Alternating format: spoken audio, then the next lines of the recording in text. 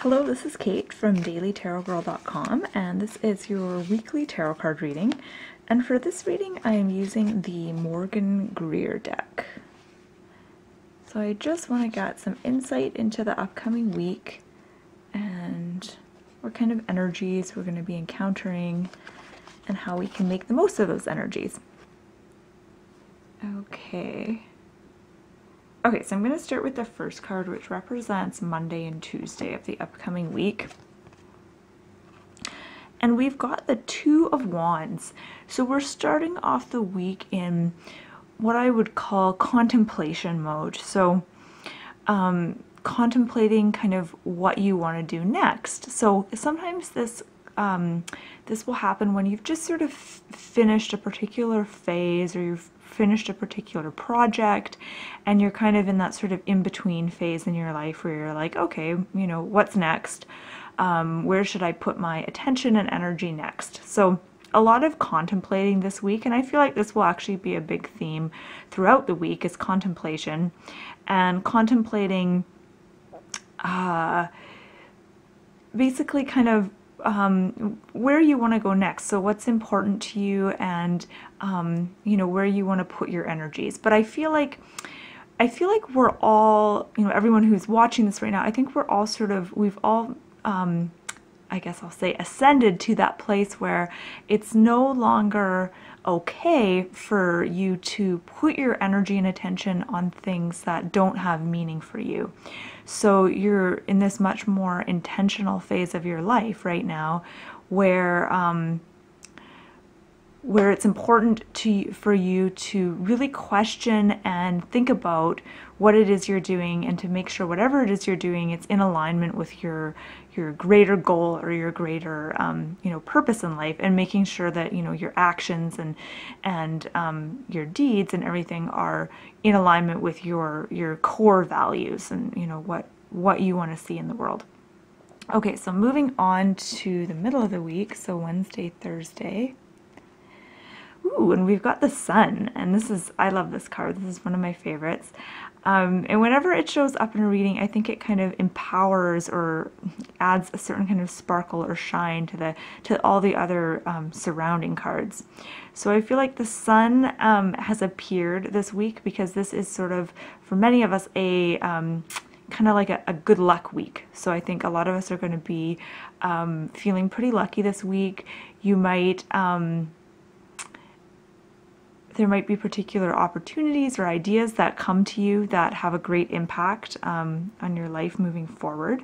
But most importantly, this card brings the ability to see things through a fresh pair of eyes. So to look at the world with that sort of childlike innocence and curiosity. And this is really powerful. So I feel like many of us are going to be changing how we see things. And this usually comes when you are starting to let go of judgments, and you're starting to release your tendency to look at things with a critical eye, and instead look at things with a more inquisitive eye. So it's very different, you know, looking at things critically versus looking at things inquisitively or curiously. And as you do that, you start to embody this this lighter, more youthful, innocent kind of energy, which affects all areas of your life. And I'm going to come back to this card, but I want to move on to the weekend. So Friday, Saturday, Sunday, we've got Three of Pentacles. I'm just going to move things around here.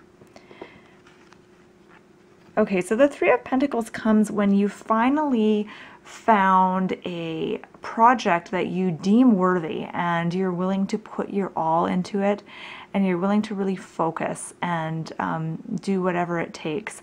And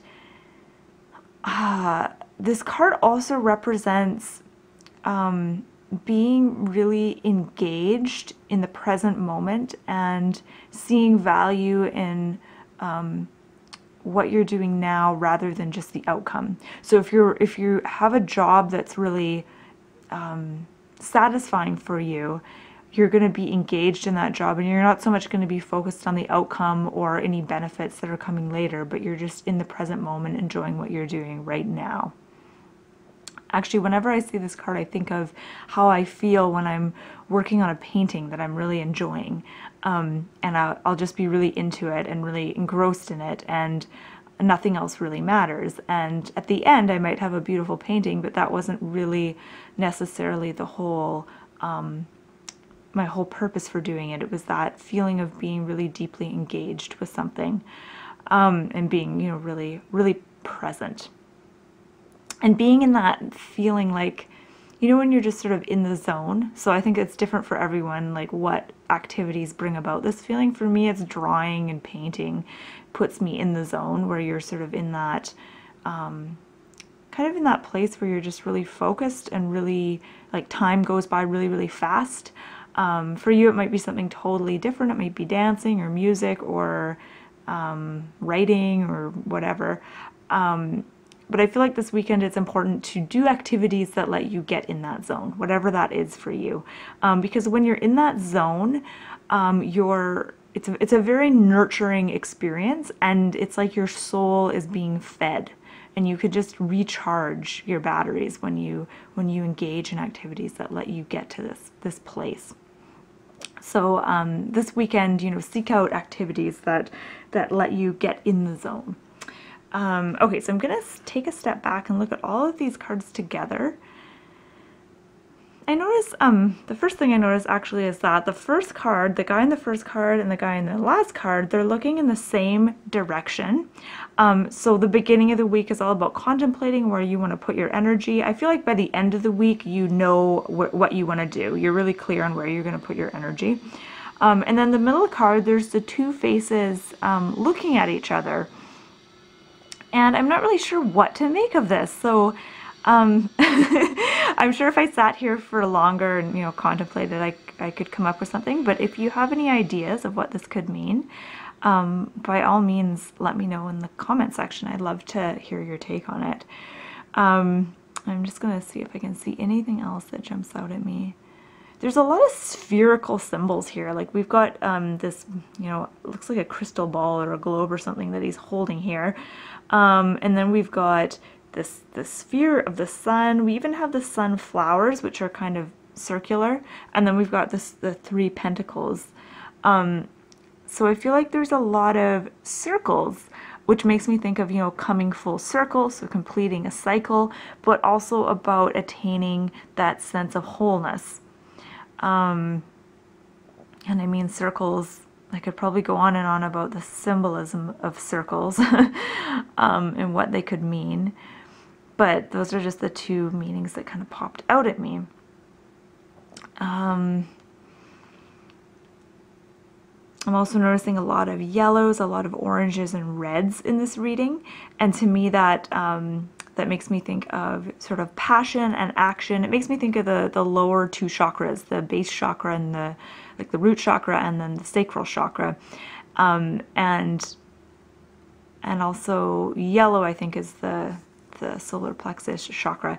So it makes me think of all those things like that are important, like grounding, creativity, and will and action. So I feel like your week is probably going to be filled with those things. So sort of getting grounded, which I think is represented by the first card, getting grounded and kind of what you want to create, and then you know, moving to that place of creativity, which we kind of see in the last card here. So yeah, an exciting week ahead of you. It looks very positive, very promising week. So yes, have a beautiful week. Good luck. And thank you for watching. My name is Kate, and you can visit my website, dailytarotgirl.com, and I've got all kinds of fun tarot exercises for you there. I've got tarot videos, tarot spreads, all kinds of fun stuff. So if you're interested, check it out. Okay, have a good week.